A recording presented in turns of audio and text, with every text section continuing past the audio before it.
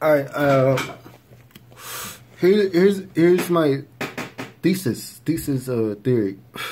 When they do shit like this, where you owe like, yeah, I'm a fucking super billionaire, son, and my family is.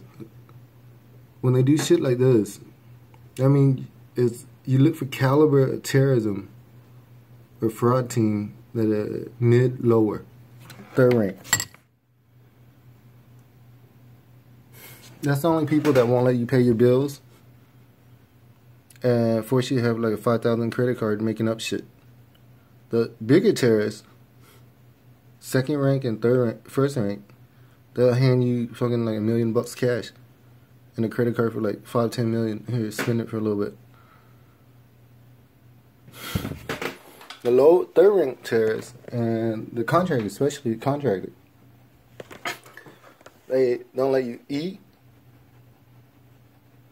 They sell you like fucking like, oh, here's whatever, you don't buy it, you get beat up. Violent, and your credit card and bank account and ID is stolen. Okay, leave a fucking trail and a mess everywhere. Bigger terrorists, like, it's just negotiation time. They make you watch a little brother or your daughter go hang out with their kid. But it's always a fucking, like, probably a security type. Prince type or something. And they're always safe. Because there's a kid with them too, dude. They're probably negotiating this. But the lower one, you spot it out, is when they fucking trash your plays. Like, fucking, like that. And they put shit there.